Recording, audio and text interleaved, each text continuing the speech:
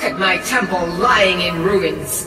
So much for the constancy of mortals, their crafts and their heart. If they love me not, how can my love reach them?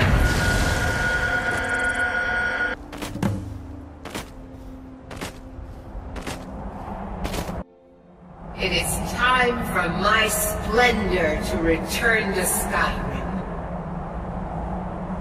But the token of my truth lies buried in the ruins of my once great temple, now tainted by a profane dark. The necromancer Malkaran defiles my shrine with vile corruptions, trapping lost souls left in the wake of this war to do his bidding.